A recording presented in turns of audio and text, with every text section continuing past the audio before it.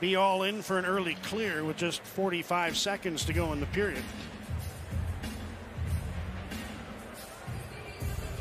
Keysher against Blueger on the faceoff.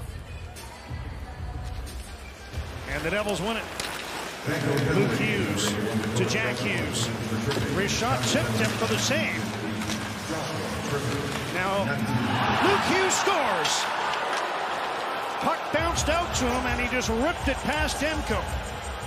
Luke Hughes on the board, and it's 5-2 on a power play goal.